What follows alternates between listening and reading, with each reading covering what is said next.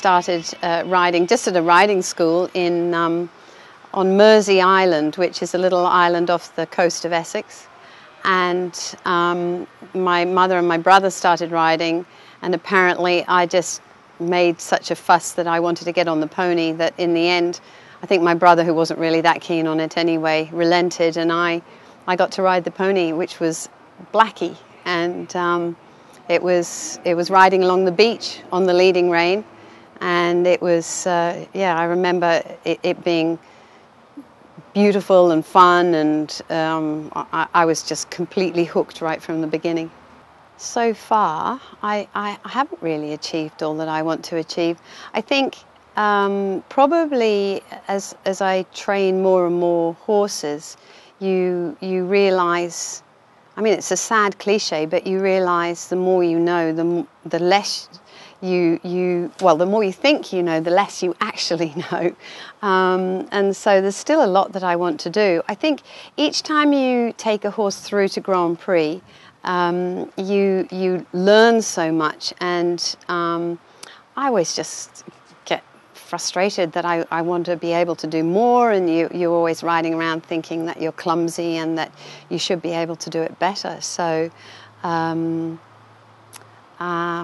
yeah, I guess that the best thing is the partnership with each horse that you take to Grand Prix, because it becomes such a close partnership. Every horse that I've taken or had at Grand Prix level at the time would definitely be my favourite. So I hate sort of, it's like trying to choose a favourite child. I mean, Wilton, he was my first Grand Prix horse, so I owe him so much. And then Excellent was, he was a larger-than-life character. He was a little bit on the crazy side, but he was brilliant. And I sometimes wish that I could have him back, because he was a quite exceptional horse. He was so full of life and full of enthusiasm that it was pretty hard to control sometimes. And then, you know, the other horses that I've had at Grand Prix, like Donna Carrera and Green Oaks Legend, he was a beautiful horse. And then, of course, Jive, and unfortunately I don't know whether Jive will come back into work, or time will tell. But he was, yeah, pretty amazing horse.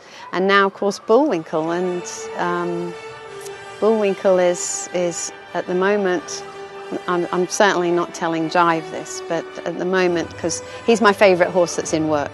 Bullwinkle, also known as Rocky, I've had for 2 and a bit years now, and he's a great character. I really love him. He's got a very good work ethic and a very big heart. He's a real trier, and because his former life was as an eventer, I think probably when I started with him he thought that I was completely crazy. But as he's got more and more confident and comfortable with it, he just tries harder and harder. So, and he's also very talented. He's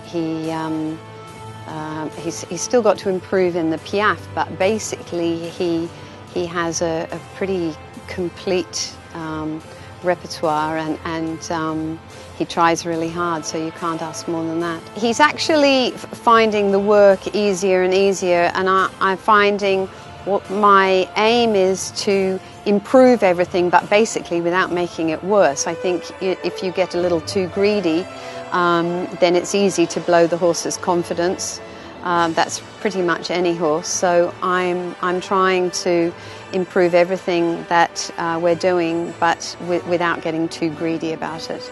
Really, a lot of this is just about making sure that you train pretty much every day and that you work really hard at it. Well, at the moment I'm a little bit short of horses. I'm really lucky. I have lovely little Fiji, who is really Brianna Tilitsky's main ride, but I get to ride him a bit, and he's a beautiful young horse.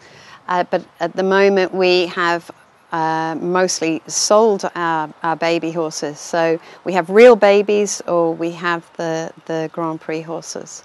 So that's probably another thing that I would like to do this year, is make sure that I've got another youngster coming up.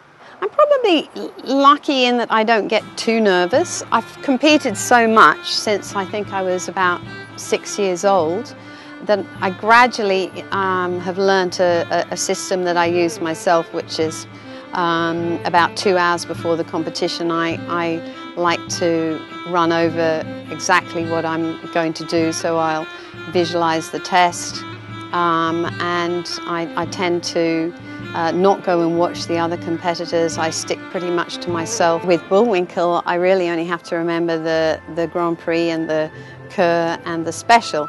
But then if you've got young horses as well, I think I learn a pattern, and I think again that's practice. So if you're having trouble learning the tests, it's just time, and you ride as many tests as you possibly can.